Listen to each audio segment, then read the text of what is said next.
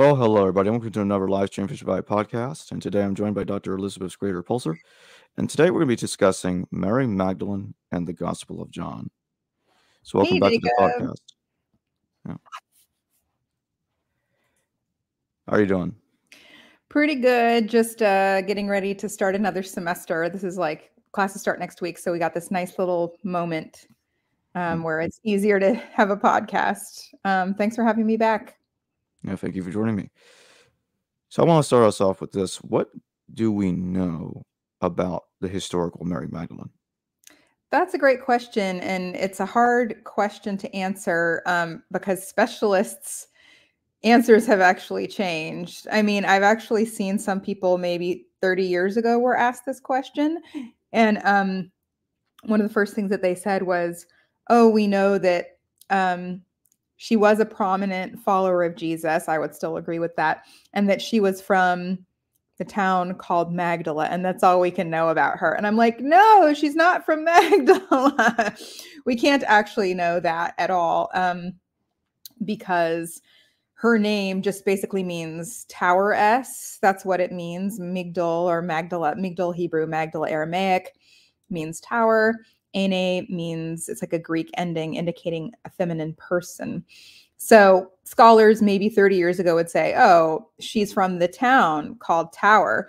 But I've written an article with Joan Taylor, a Journal of Biblical Literature, that's basically saying, oh, that could just as well be her title, sort of like Peter the Rock, Mary could be a tower. Not that that can be proven, but I have sort of argued that she could just as well be Mary of Bethany, Lazarus's sister in the Gospel of John. And that character only, if that's the case, that character would only appear in John's Gospel if Martha were a later addition, which is what you and I talked about in the last podcast. Then Lazarus and Mary would be a totally different family in John's Gospel than Martha and Mary in Luke's Gospel. And so, the thing is that we can't actually know. First of all, we can't know for certain that Martha was added to the text. There's that, because it's just a theory.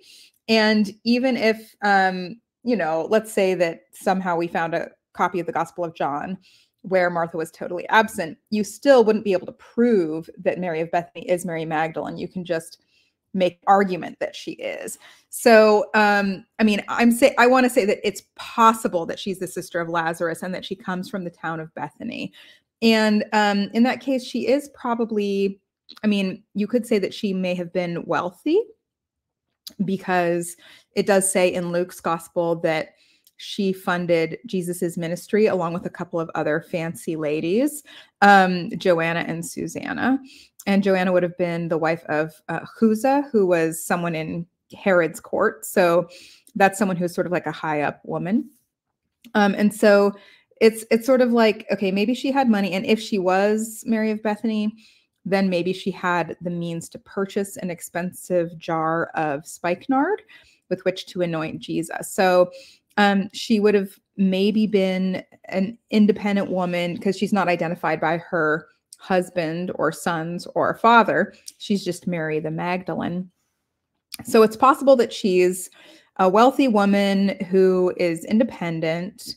And some people would say they think that she's from Magdala. And some people like me would say, or maybe she's from Bethany. And we know she was probably there at the crucifixion. All four Gospels, well, kind of Luke's Gospel. Luke sort of says it after the fact, but the Gospels say that she was there present to witness Jesus's crucifixion. And then the Gospels, especially Matthew and John, say that she was a first witness of Jesus's resurrection. But of course, whether the resurrection even happened is a debatable historical fact. So you couldn't say like the historical Mary Magdalene witnessed the risen Jesus because the resurrection itself is debatable. But whether she went to the empty tomb on Easter morning, that seems fairly likely since Matthew, Mark, Luke, and John in various ways do say that. So that's basically what we can know. It's not a whole lot.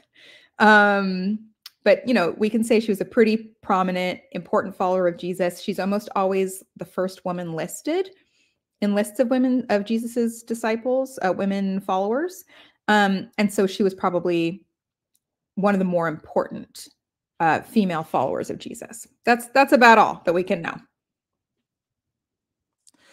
If she is not from Magdala, then where do you think she is You from? still, Jacob?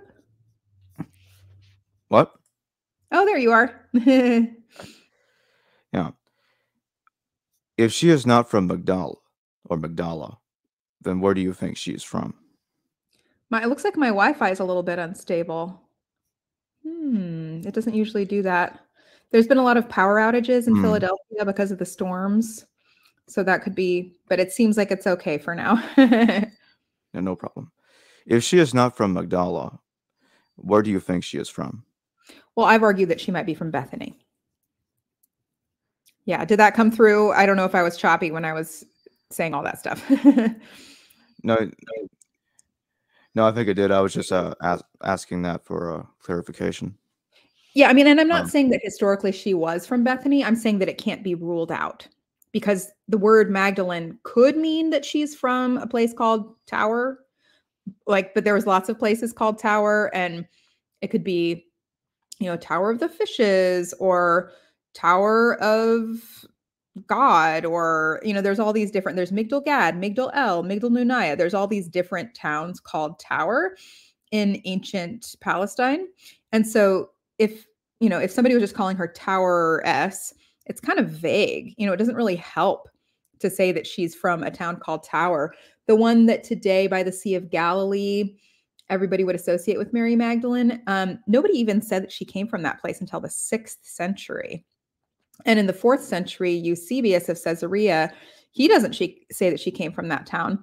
And he does know a place called Magdala, but he thinks it's in the south. He thinks it's in Judea. Migdal Gad is what he thinks Magdala is. So it's totally vague and unknown where such a Magdala would be. Some people have tried to say, oh, the one by the Sea of Galilee was the one that everybody knew. But that's easily discredited by looking at what Eusebius had to say in the 4th century. So, it just means tower, Tower S. That's basically what her name means. And so does it mean she's from a town called Tower? Or does it mean that she got a title, Mary the Tower S? And that cannot be historically known. So I'm just saying, because of the similarities between Mary of Bethany and Mary Magdalene in John's gospel, and because there seems to be some strange editorial activity happening in John chapter 11, it is possible that she was believed to be Mary of Bethany.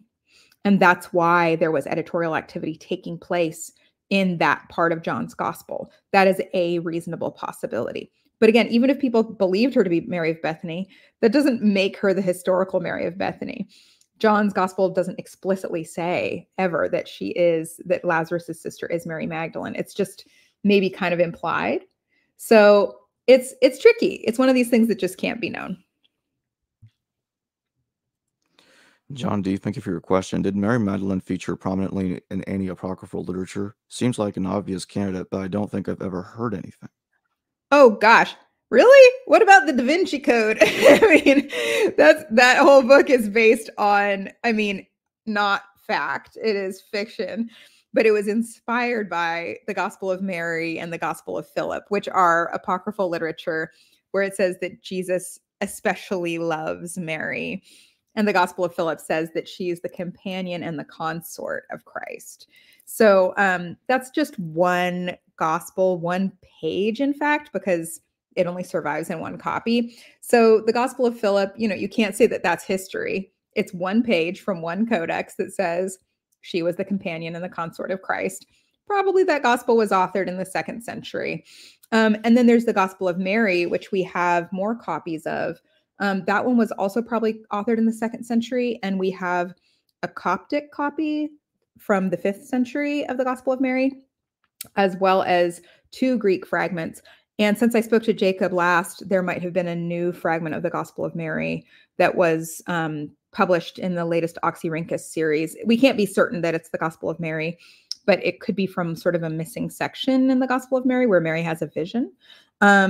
So yes, she does feature prominently, especially those 2. And also some people would say the Gospel of Mary it's just a vague Mary. It doesn't specifically say Magdalene, but it's probably her because she says she seems very similar to Mary Magdalene. She's crying. She says, I saw the Lord in a vision. It sounds very much like the Mary Magdalene of John chapter 20. But again, it just says Mary in the Gospel of Mary. But there's other texts like the Pistis Sophia and the Gospel of Philip that explicitly say Mary Magdalene, and she's sort of Jesus's closest disciple. She's like his star disciple, and the others, especially Peter, are jealous of her. Also, there's just another woman called Mary in the Dialogue of the Savior and the Sophia of Jesus Christ. These are just early Christian Gospels, especially the Sophia of Jesus Christ and the Dialogue of the Savior. They're very old, 2nd, 3rd century. So there's some sort of 2nd, 3rd century strands of gospel texts that feature a woman named Mary. She could be sort of a composite Mary, like putting together pieces of Mary of Bethany, Mary Magdalene, and even the mother of Jesus. And it's just Mary. But some of them do specifically say Mary Magdalene, especially the Pistis Sophia and the Gospel of Philip. So yes, she definitely features prominently. I would say particularly in the Gospel of Philip, where she's the companion and consort of Christ, the Gospel of Mary, which is like in her name, and the Pistis Sophia, where she's Jesus's star disciple and she asks a million questions. Not a million, but a lot.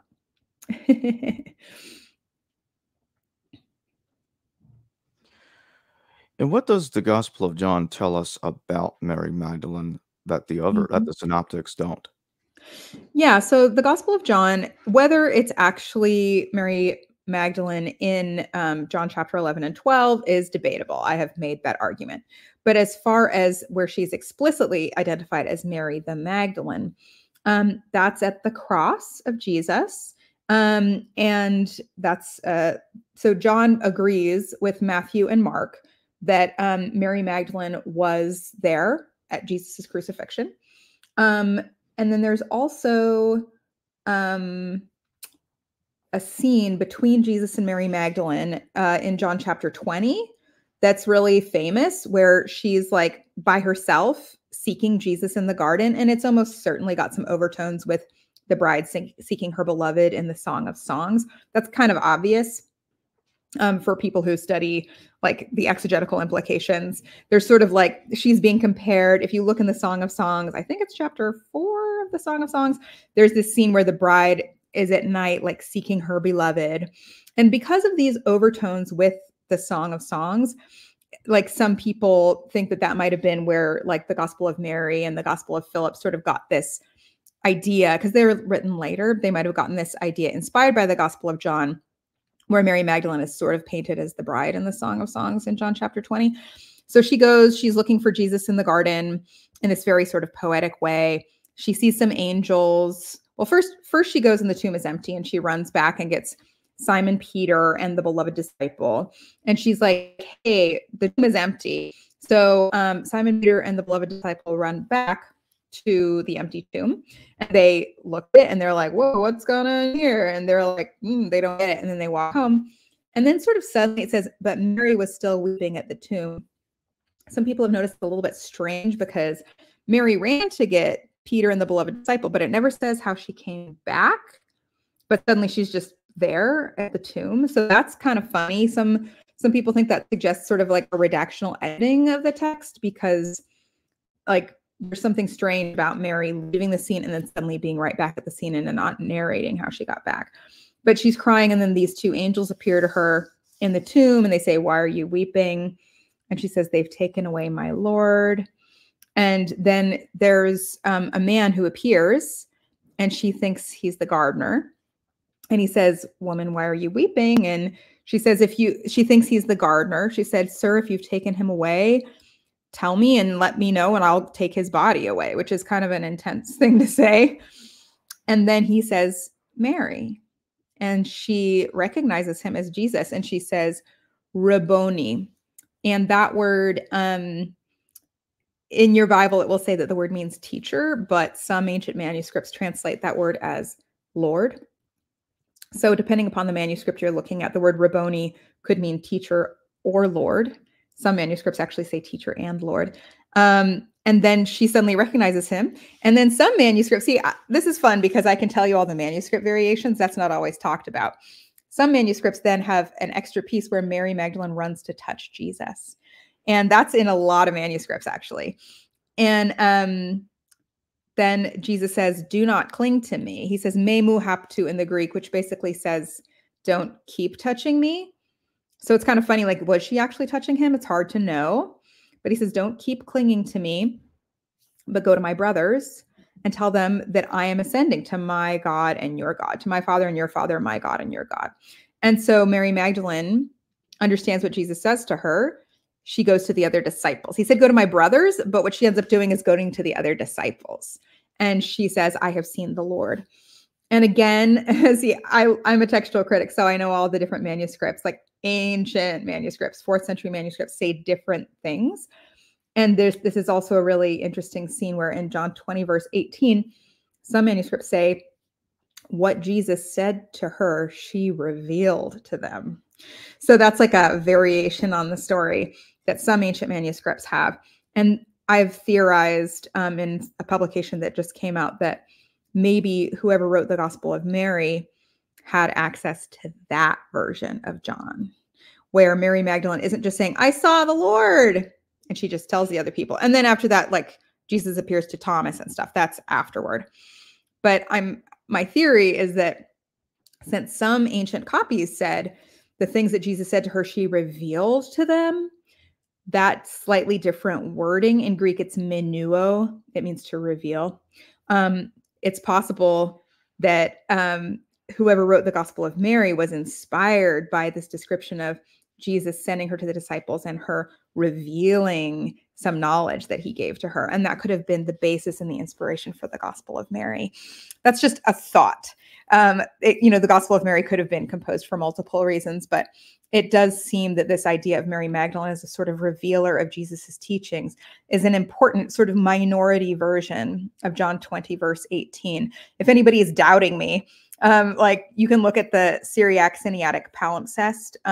It's a 4th century copy of the Gospels, and it's been translated by Agnes Smith-Lewis. If you go to John 20:18, it says very clearly that Mary Magdalene revealed to the other disciples. So different manuscripts say different things. That's why being a textual critic is fun. So does this indicate that the Gospel of John has gone through multiple stages of editing throughout the centuries, but people, the different scribes with different views are making the Gospel of John say different things? Nobody would doubt that. That's common knowledge. If you have a decent Bible and you open it up to John chapter 8, actually John 7, verse 53 to 8:11, hopefully you have a decent Bible that has that section in brackets. That's the story of the woman caught in adultery. And it's not in any of the oldest copies of the Gospel of John. It starts to show up in 5th century copies. And of course, everybody loves that story. Like, let he who is without sin cast the first stone. That's a wonderful story. And many people think that it is the historical Jesus who, that is a real story that really happened. But it wasn't written by the author of John. It might have been sort of a floating story. In fact, some manuscripts, it shows up at the end of the Gospel of John, after John 21. You just get the story of the woman caught in adultery, just sort of as an add-on at the end. Some copies, and these are like 10th, 11th century copies, the story of the woman caught in adultery shows up in the Gospel of Luke. So that's a really, everybody agrees that that's something that kind of got added later to the Gospel of John. So yes, that definitely was inserted later. There's other parts, like there's the scene with the angel at the pool in John chapter 5. I think it's John 5, 3b to 4, that says that that there was like a spirit that moved on the water that helped with the assistance of healing people. And that one also shows up only in manuscripts, basically after the 5th century. But I mean, there's definitely editing that's going on in the text. It's the job of textual critics to try to get as far back as possible. And the two that I've told you about, the story of the woman caught in adultery and the one of the angel at the pool who moves the water, those are not in the oldest copies of the Gospel of John. Copies like Papyrus 66, Papyrus 75, Papyrus 45, Codex Vaticanus, Codex Sinaiticus. Those are the oldest, like, substantial copies of John's Gospel, and they don't have those scenes in them. So yeah, those ones would have been added later. And then my theory about Martha being added, that would have been done very, very early. That would have had to have been done probably in the 2nd century if there was an editorial edition of Martha. And we don't have any copies that we know of where, unless somebody's hiding it in the basement of the Vatican or something, we don't actually have any copies like that, where Martha's totally absent. There's just a lot of instability. If you look at a couple hundred transcriptions of John simultaneously, which I have done in multiple languages, not just Greek, the language of composition, but Latin, Coptic, Ge'ez, which is Ethiopic, Syriac. You can see that wherever Martha appears, there's sort of instability and inconsistency in how she's presented. Like sometimes Mary's serving the supper in John chapter 12, or some church fathers say that Mary said the tomb stank when your Bible would say that Martha said the tomb stank and that Martha served the supper. So I've just sort of theorized, okay, maybe Martha was editorially added to John, but that one is just a theory. It can't be proven. The other ones, as far as the story of the woman caught in adultery and the angel at the pool, those are really well known, basically provable that they were not written by the evangelist, because we have copies, circulating copies, where those are just not there. So yes, people were adding to the text of John, and there's textual variants, sometimes as far back as you can go, like in the Last Supper scene, the oldest copy that we have, Papyrus 66. There's like 2 different versions of who speaks first. When Jesus says someone's going to betray me, some copies say that Simon says to the beloved disciple, Simon Peter says, tell who it is. That's Peter talking first. But then some copies say that the beloved disciple says to Jesus, say, like, who is it, Lord? Right? And so this discrepancy is actually, if you look in Papyrus 66, you see both versions described.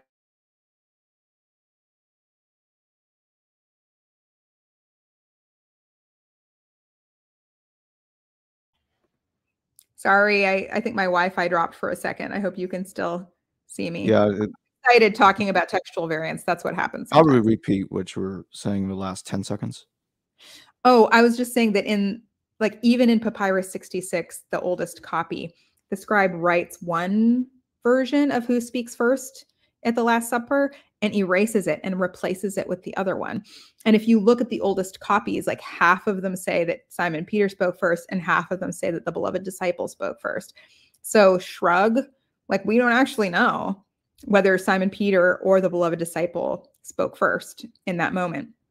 So yes, as far back as we can go, we can see that there are editorial decisions being made. It's not necessarily scribes that are making the decisions. It's possible that there's an editor, like a scribe is like just doing a diligent copy, and then there's someone who's sort of overseeing the work. And it might be that an editor is saying, oh, I don't like a copy where the beloved disciple speaks before Simon. We like Simon Peter better.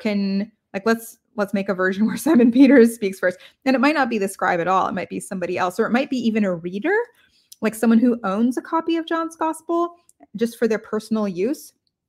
And maybe they said something about the angel in the pool in the margin, and they wrote it in the margin.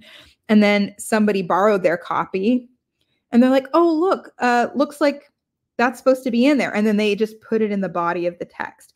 And then suddenly it becomes, because, there's no printing press back then. Everything's being copied by hand. People could make mistakes. People could make readers' notes. Editors might make changes. And yes, there is a lot of textual instability at the origins of the New Testament transmission. It is the job of textual critics to do our very best to recover based on various arguments, and these days various algorithms that show how all of these manuscripts are related to one another. And you can usually get a pretty good sense of what the evangelist wrote, but there are dozens, if not hundreds, of spots where we're not totally certain what the evangelist wrote. And this is not just in John's gospel, it's in all of the gospels.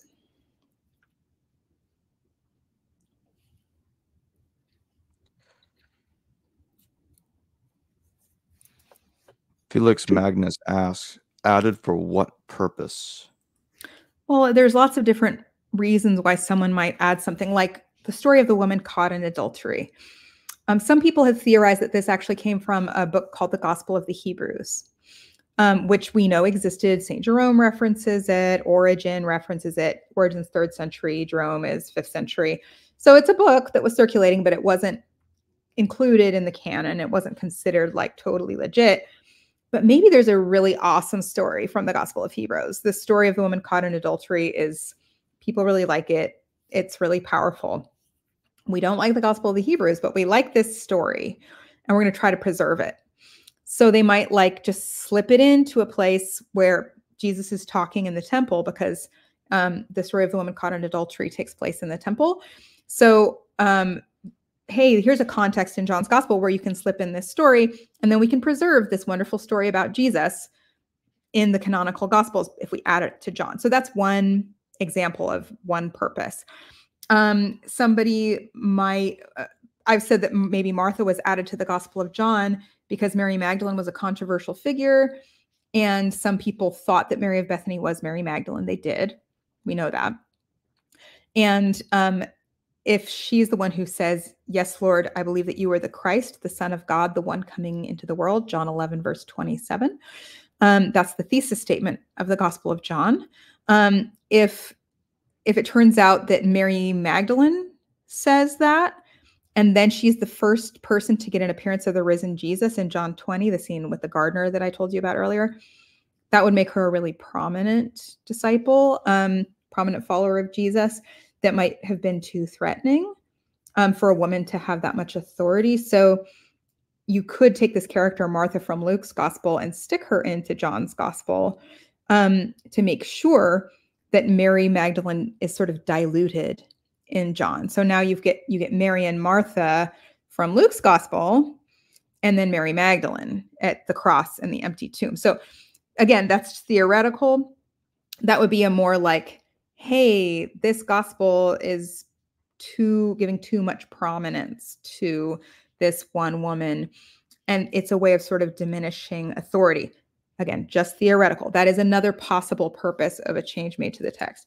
The thing about Peter and the beloved disciple in John chapter 13, maybe somebody who really liked Peter didn't like that the beloved disciple was speaking first, because that had to do with like rank and hierarchy. If you look at some Dead Sea Scrolls documents, it talks about when you're at the supper and the person who has the higher rank gets to speak first. If someone thinks that Peter has a higher rank than the beloved disciple, they might want to tweak the text a little bit so that Peter is speaking before the beloved disciple does. These are various, so some of them are more banal. Some of them are also mistakes. Like, a scribe might accidentally misread a word, or, there's plenty of mistakes also, because again, it's all copied by hand. And some of them might be because the scribe disagreed, or maybe the scribe didn't do it. Maybe it was an editor or a reader, or the scribe tried to clarify something, or an editor tried to clarify something. These are human beings, and they left their mark on the text. And it's the job of textual critics to really understand early Christianity very, very well, to try to theorize what the motives might be or what the reasons might be for these textual changes. I've got a couple of super chat questions. We'll start with JM. Thank you for your thumbs up and super chat. John D, thank you for your super chat. Do you have a pet theory for why the amendment was important in the early movement? Mary Magdalene was important in the early movement. I've even assuming she was at the empty tomb. Why was she there? Rich patron? Well, for why she was important, the way that, like, why was Peter important? There just seemed to be certain followers of Jesus that had more prominence than others. And for whatever reason, Mary Magdalene seems to have been the one that was the most important in the lists. She's usually listed first. Who knows? Why were Andrew and Peter and the sons of Zebedee the most important? I don't know. They were fishermen. Jesus chose them. Maybe in the Gospel of Luke, it says that Jesus healed Mary Magdalene of 7 demons. So maybe, and if she was wealthy, maybe she was very grateful and she wanted to support his ministry because he made such a difference for her life. But again, also some people would say you can historically know that Mary Magdalene had demons, but you can't really know that because only one evangelist says that. There's also the ending of Mark, a long ending that was added later. Again, there's other textual variants in other gospels. And the long ending of Mark is almost certainly based on Luke's description of Mary Magdalene. The long ending of Mark says that Mary Magdalene was healed of 7 demons also, but that doesn't mean you can historically say that Mary Magdalene was healed of 7 demons. But Luke seems to think that she was. And his reasons for doing so, maybe he heard that, or maybe he didn't like Mary Magdalene and he wanted to say something mean about her, or maybe she really was. I mean, who knows?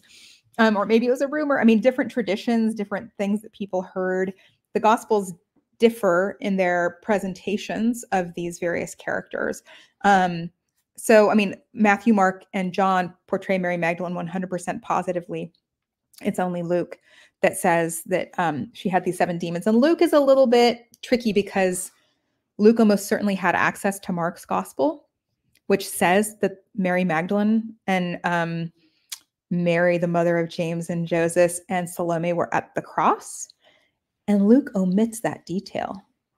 Luke will not tell you the women's names at the cross. And then also Luke does not say that Jesus appeared to Mary Magdalene. He says she went to the tomb, she saw some angels, and she went to the men. But Luke doesn't actually say that Jesus appeared to Mary Magdalene. So some people have theorized that Luke doesn't really like Mary Magdalene. Luke is a very women-friendly gospel, but he doesn't seem to particularly like Mary Magdalene. So it's hard to say that what Luke says about Mary Magdalene is historically accurate, or any of them, honestly. But Luke seems to have a particular issue with hers that some people have noticed. But why she was important, if Luke is historically accurate in describing her as being healed from 7 demons, and that she had the money to finance Jesus's ministry, maybe she was just really grateful. And why was she at the empty tomb? Well, the Gospels do say that the women who were close to Jesus are trying to take care of his body, to care for his body, especially Mark and Matthew do say that, they're getting spices and they want to anoint the body and to care for, and the Gospel of Peter says that too, actually. That's another apocryphal text that mentions Mary Magdalene and puts her first in the list. It says that they're trying to care for it says she's caring for her beloved dead. So if you have spices and the body was just kind of thrown in a tomb and it hasn't been cared for, the closest people will come and take care of the body and prepare it to be sealed in the tomb. At that time, bodies were sealed in the tomb and kind of like anointed with spices, and then they would decompose over time. And then all that would be left were the bones. And several years later, the family members would return and take the bones and put them in an ossuary. And it's like a little box that the bones would be kept in.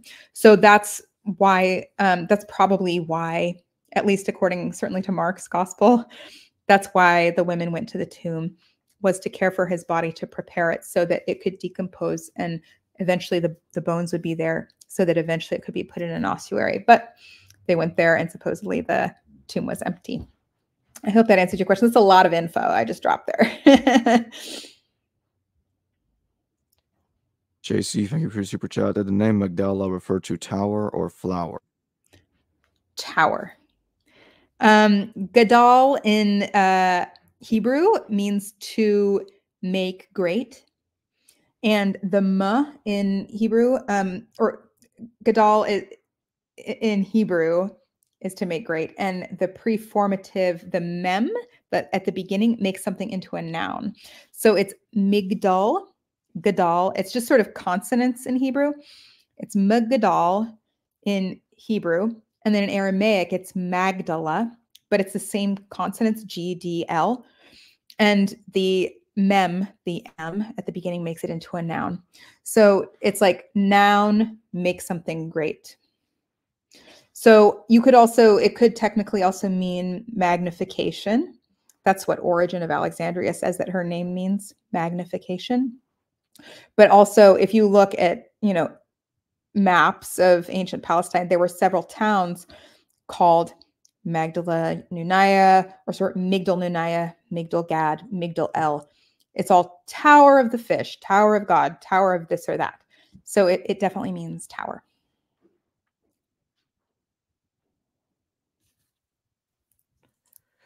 JC, thanks again. Over super chat. RV Doves and Fish of Artagartus, Jonah's sign.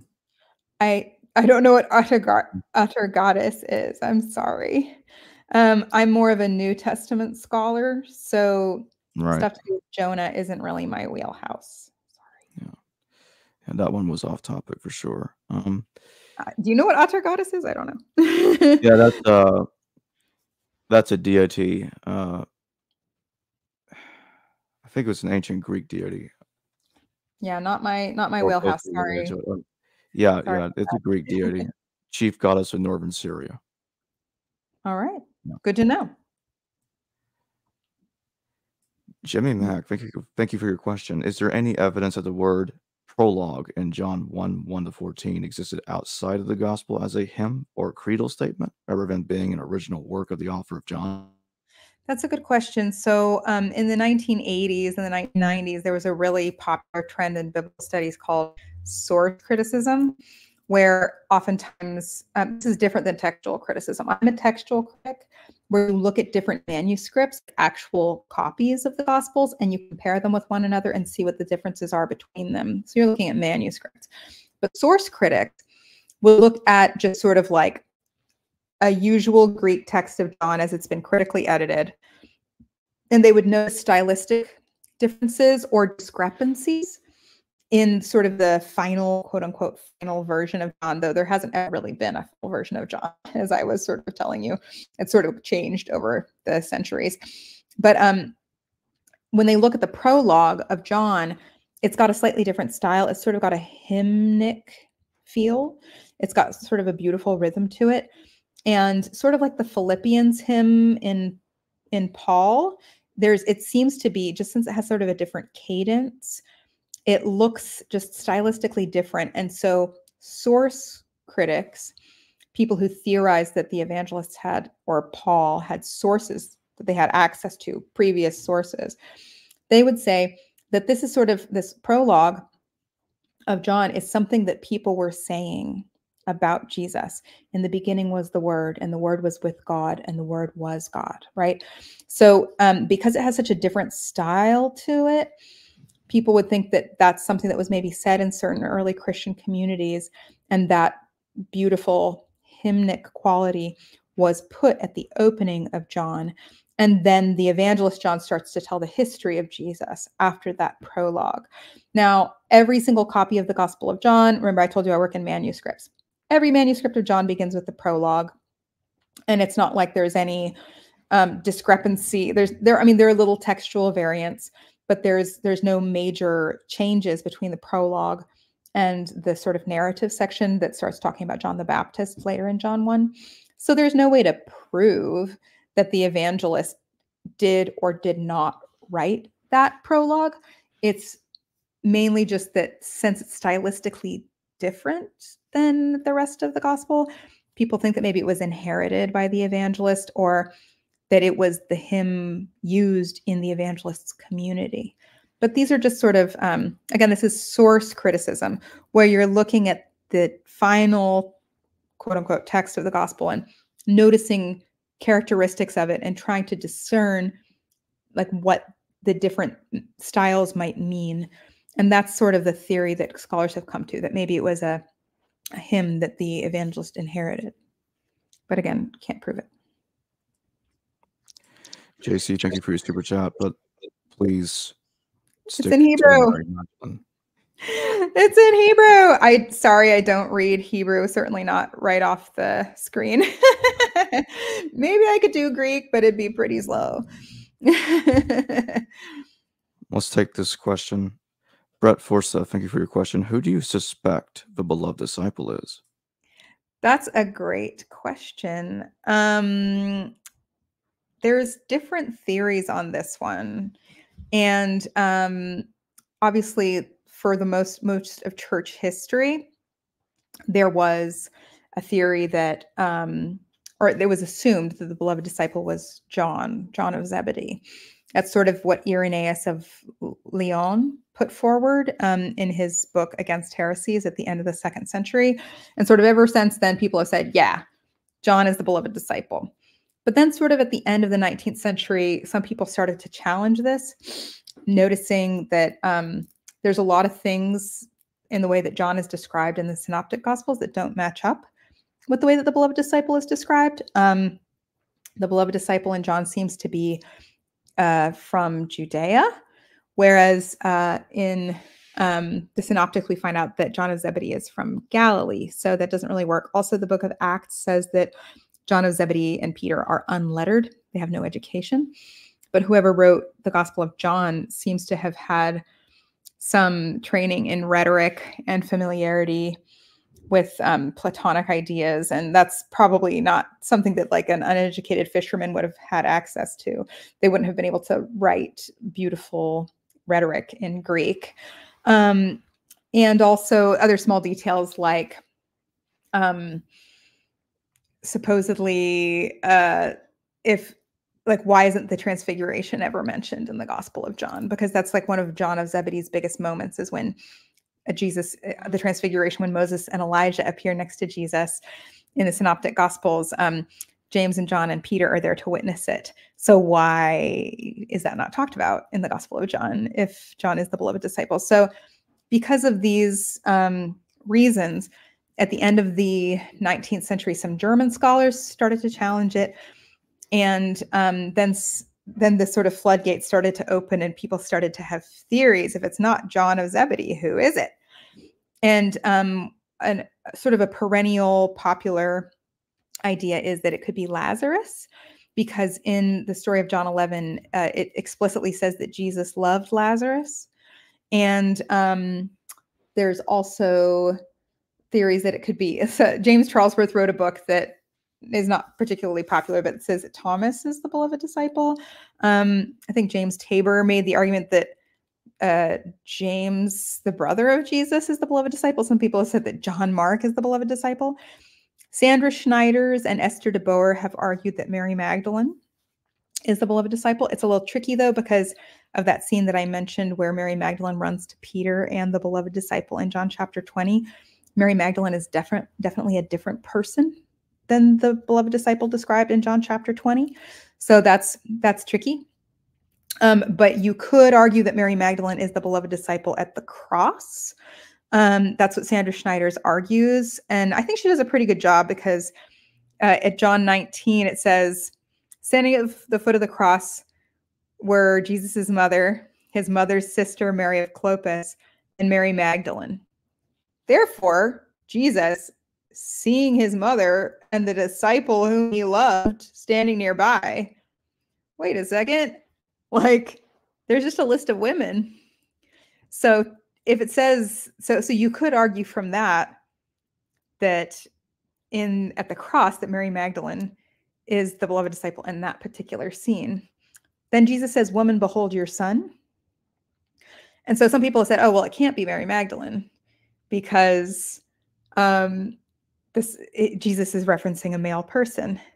But then Esther de Boer pointed out, what if Jesus is saying, woman, behold your son, as in, look at me, your son, Jesus. He's saying, mom, look at me. And if you look at it that way, you could interpret John 19, 25 to 27 as saying that Mary Magdalene is the beloved disciple in that particular scene. It again is still tricky, though, because it uses masculine grammar. It says ha mathetes. Ha is the masculine nominative article. The disciple. The word the is masculine. The disciple whom Jesus loved. So, I mean, some people would say, oh, the word mathetes itself is kind of a weird word. It has a feminine ending on it, but that's, even though it's a masculine word. I mean, it's the thing is, like, you can sort of make the argument in John 19 for Mary Magdalene, but it doesn't work in John chapter 20 because she runs to the beloved disciple. So what I'm interested in, though, I am really interested in how texts like the Gospel of Philip and the Gospel of Mary say that Jesus loved her more than everybody else. And they both the Gospel of Mary and the Gospel of Philip do seem to have some familiarity with the Gospel of John. So I'm curious if, for whatever reason, those communities, maybe because of that scene in John 19 that I just told you about, for whatever reason, the communities that wrote the Gospel of Mary and the Gospel of Philip might have thought that she was the beloved disciple, and then maybe they just ignored that scene where she runs to the beloved disciple in John chapter 20, because it doesn't really work with what the evangelist wrote.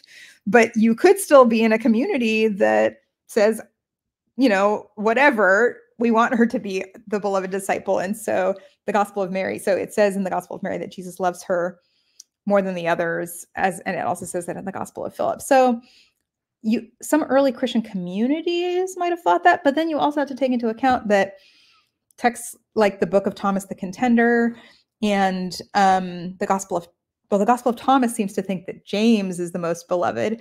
The Book of Thomas the Contender says that Thomas is the most beloved. So there's all these early Christian communities that are competing with one another for identifying who the most beloved disciple is. And of course, some say that it's John. Irenaeus says that it's John, and also the Acts of John says that it's John. These are all like kind of second century competing groups.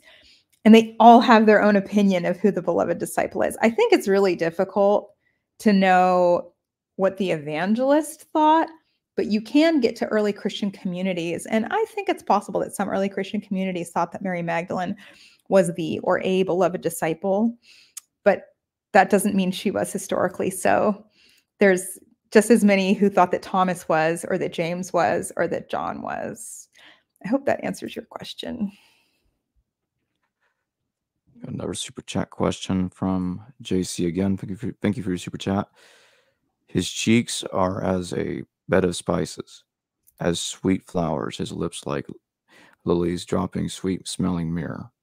I think JC is trying to find the verses from Song of Songs. Did I say chapter 4? Maybe it's chapter 3 of the Song of Songs. It's when she runs from her bed at night and she runs into the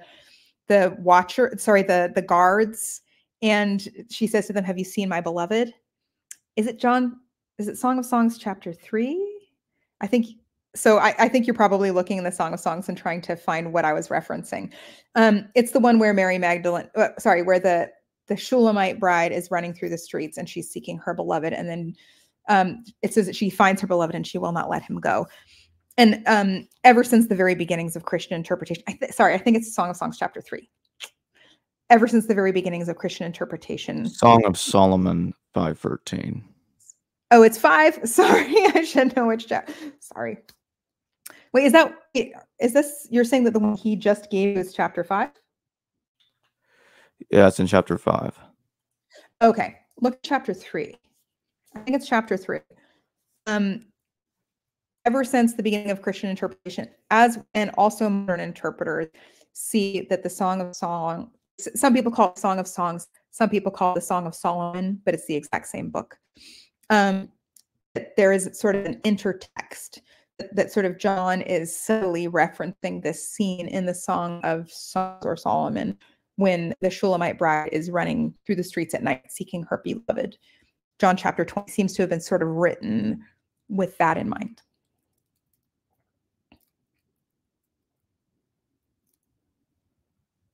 There's a question from earlier I'm trying to find.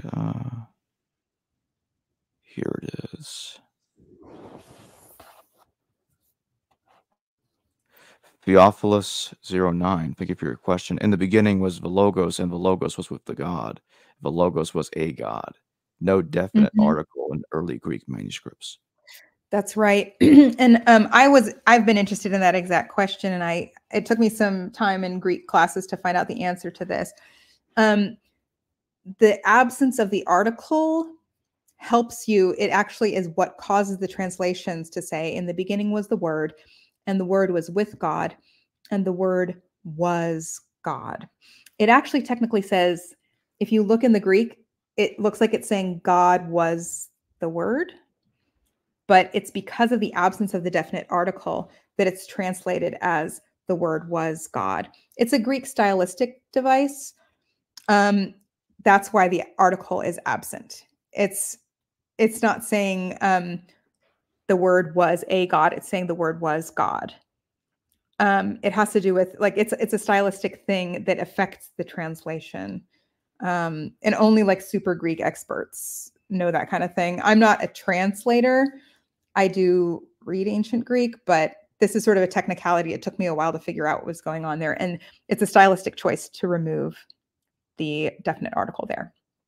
And if there's no definite article, yes, it's more likely to be a god than the god, but it's more like the stylistically, the absence of the article indicates that you should translate it as the word was God. I hope that's clear. It's something for like super Greek nerds, which I am not one of, but that's what the absence of the article means there. That's a detailed question. I'm glad I knew the answer because that's something that's very niche. Well, he's got another one right here. The noun Mathitas is grammatically masculine, and it would have been odd to refer to Miriam Hagedala at the foot of the cross. It's not Hagedala, it's Migdala. But yes, Mathites, it is a masculine word, ha Mathites, but the ending of it, the declension of it, eta sigma, is usually reserved for feminine nouns. So it's sort of an interesting, the word Mathites in itself, I think it's their declension. It's just one of these kind of like strange nouns that even though it's masculine, it has feminine endings on it. But I mean, that doesn't necessarily, there's other words like that. Mathites is sort of unique in that way, but it's not the only masculine noun that has sort of traditionally feminine endings. It's usually the feminine endings have eta vowels, but it's not totally unique in that way. Sandra Schneider's in her article about it seemed to suggest that the word sort of has a feminine resonance to it, but you could definitely debate Sandra Schneider's on that one. It definitely says ha Mathites, which is a masculine word. There is a word for a female disciple that's Mathitrice. And in the Gospel of Peter, Mary Magdalene is identified as a Mathitrice. So the masculine word for disciple is used in the Gospel of John. I wouldn't say like grammatically masculine. I mean, it is a masculine noun, but the ending is sort of a feminine. It's a more traditional to have eta sigma in feminine words than masculine words. Dorky Greek stuff. JC, thank you for your super chat. But you're saying Magdalene equals flowers. We talked about this earlier. The thing is that you can have fun like looking at modern Greek words and playing. There's actually a guy named James David Odlin who's like said, here's like 100 different possibilities for what the word Magdalene means. And you can look up his work, but that's not actually grounded in the history. You have to look at what people in antiquity were saying about her name. And everybody in antiquity agreed that it had to do with this word referencing a tower or magnification. Origin says magnification. Although there are some rabbis who say that Megadella is referencing her being a hairdresser. And that has to do with like piling hair up. But everyone agrees that it's the root verb is the consonants GDL, gadal, and that means to make great. And then the preformative mem turns it into a noun. So it's about making great. Even if you're talking about making hair great, or if it's a tower great or making a woman great, they're all rooted. It's not about flowers. It's about building up in some way. And so, yeah, you can't just look at like a modern lexicon. That doesn't actually work. You have to see what ancient people, 3rd, 4th, 5th century were saying about her name. And they were all agreed that it had to do with this root gadal, to make great. JC again, thank you for your super chat. If in some instance it means flowers, as in Songs 5, it can connote flower. That's an interesting. So you're saying that the word Magdala is in Song of Songs 5 in the verse that you just sent? I'm not sure if he's trying to say Is that that. what he's saying? Can you said so? Is it 5 verse? Was it verse 1 or what? 5? What verse did you say it was, Jacob? I think it was verse 3. Yeah, 5. sorry, verse 13. Excuse me. Oh, sorry, Verse 5:13. 13. I will look that up. In the Hebrew, I'm not as good in Hebrew as I am in Greek. But I can look that up, but I'm seeing it right here. The Hebrew word migdalat is translated as towers. it says towers in 5 verse 3. But 5 verse 13. Oh, 5 verse 13, sorry. So it is Mhm. tower, not flower in 5:13. I mean, you have to look at all the Appears to consonants. be. You have to look at all the consonants in the Hebrew. Like you can't just like skip a consonant or add a consonant. Yeah. But I can look it up. Pretty sure it's about a tower. Pretty sure. But I will look that up in 5:13 and double check. So my closing question, are the Gospels, are they pretty consistent in how they describe Mary Magdalene, or even when they fill out, even when one Gospel fills in the blanks, it doesn't necessarily contradict the information provided about her from the prior Gospel? Do they contradict one another? That's a good question. No, they do contradict one another in the empty tomb scenes. I would say they don't contradict each other as for her being at the cross. They all, Matthew, Mark, and John all explicitly say that Mary Magdalene is at the cross. Luke withholds the women's names, which is a little bit fishy because he knows Mark. So why is he withholding that piece of information that Mark provides? And Luke adds this extra piece that she was healed from 7 demons. And so like, I guess that doesn't directly contradict the other gospels, but they do contradict one another in the empty tomb scenes. They all have a different story. John says that Mary Magdalene went by herself to the tomb and ran to get Peter and the beloved disciple. That's one gospel. Mark says that Mary Magdalene and Mary of Joseph saw where Jesus's body was laid. And then the next day, Mary Magdalene, Mary of James, and Salome came and brought spices. So, and by the way, different copies of Mark say different things. I also wrote an article about that sometimes it's just Mary Magdalene and Mary of James that go to the empty tomb. So Salome is actually not there in some of the oldest copies of Mark's gospel.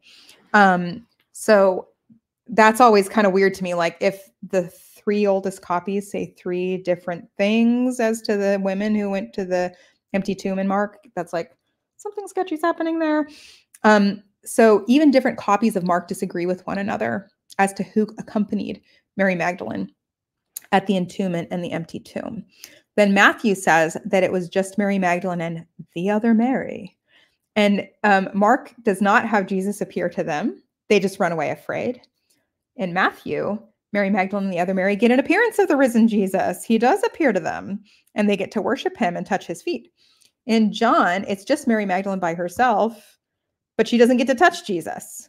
So that's definitely different than Matthew. And a lot of ancient people had problems with that. They're like, did she touch him or not? And then Luke, Mary Magdalene goes with Mary of James and is it Joanna? Yet, totally different woman. But it actually doesn't name the women at all.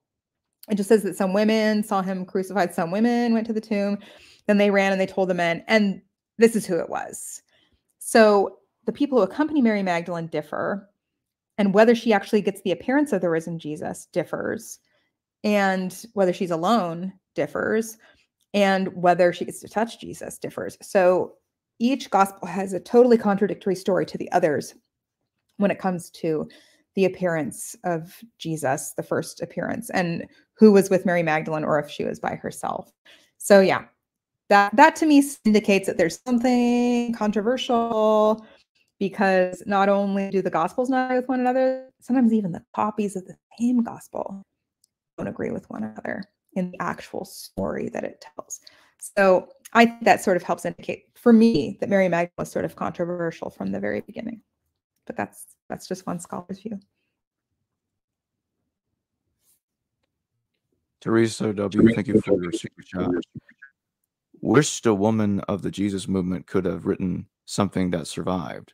Were wealthy women of the first century educated to read and write? That's a great question.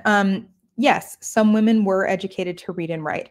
If you, I mean, like if you've heard of the poet Sappho, and that's before the first century, she's a very well-known poet from an ancient Greek poet. And so she was obviously literate.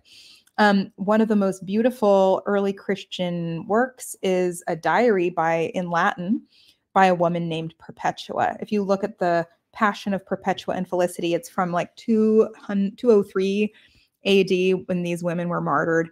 There's a wealthy woman named Vivia Perpetua who was educated and who probably had some training in rhetoric, and her diary survives, and she describes how she was imprisoned, and it describes going up to when she was martyred, and then someone else takes over the narration. Yes, there were some women who could write. But yes, they would have had to be wealthy, and it would have been a minority situation. Very few women were, but there's also some ancient letters that survive. Like for instance, Oxyrhynchus is sort of like an ancient trash heap where they found hundreds of thousands of scraps of papyrus, and some of them are letters. Sometimes a woman signs her own name, and every once in a while a woman does write some letters. Interestingly, the women's handwriting is sometimes not as good, maybe because the family didn't invest as much into her education. But yes, sometimes women could read. And also Jerome, his lady friends, this is in the 5th century, his lady friends like Paula, he corresponded with them a great deal. And there was women like Melania the Elder, Melania the Younger, who read and read and read. And Macrina, the sister of Gregory of Nyssa, these are Cappadocians, some of the greatest thinkers of the 4th century. She was absolutely able to read. So yes, it was usually women from wealthy families, but in certain circumstances, yes, women could read and write. But I would say it's a very minority. All right, let's take this super chat as the last one, and we'll close. A. Gray, thank you for your super chat. You mentioned James Odlin, who has been a guest on History Valley. What do you agree or disagree about his statements? James Odlin is a very creative scholar. He has, and he is erudite in his familiarity with Syriac and Hebrew. I think sometimes he gets into a little bit of trouble because he sort of operates on his own, and he doesn't participate in scholarship with other scholars, which means that he can sort of be in his own viewpoint, and he doesn't really position himself in a way where anybody could sort of challenge or correct him. And this gets sometimes into a little bit of trouble because he asserts his own very eclectic interpretation, and he's very specialized. So there aren't a lot of people that can like talk to him about Syriac or Aramaic. And he will make a statement that is really his own very niche perspective on it and state it as a fact. And he doesn't submit his work to peer review, which is one of the very most important things about scholarship. Not just to be taken seriously as a scholar, but to be a responsible scholar. You really need to put your work into conversation with other specialists. And almost every time the specialists will give you something that makes your work stronger and better. I'm saying this as someone who, like, I'm submitting peer-reviewed articles right now and I get all these comments back. I'm like, oh, what a pain in the butt. But guess what? Those comments are from real experts, real specialists, and they're giving you something to make your work stronger. And that's the kind of rigor that is necessary for a scholar to be not just taken seriously in the field, but to be responsible and ethical as a scholar. You need to listen to your peers. And unfortunately, James Odlin does not participate in that. He just does his own thing. And so nobody challenges him, and he doesn't submit his work to scrutiny. And so he kind of makes very bold statements. I did actually at one point submit his work to scrutiny with another Syriac specialist, and they told me that what he was interpreting was really unlikely. But he was stating it to me as a fact. And I have to say that made me a bit cautious. If someone is asserting something as a fact when they haven't submitted it to anyone else's scrutiny, it's I would say always read peer-reviewed scholars. That's a good rule of thumb. Well, thank you for joining me today, Dr. Elizabeth Schrader Polczer. Yeah, my pleasure. And I want to thank everybody for their questions and for their super chats. And I'll see all of you next time. Great to meet everybody. Hello viewers, thanks for watching this video from the History Valley YouTube channel. Please don't forget to subscribe and hit the notification bell. And if any of you wish to further support this channel, please consider checking out this channel's Patreon page and becoming a patron. And or donate through PayPal or through Super Chat during your live stream. Thank you.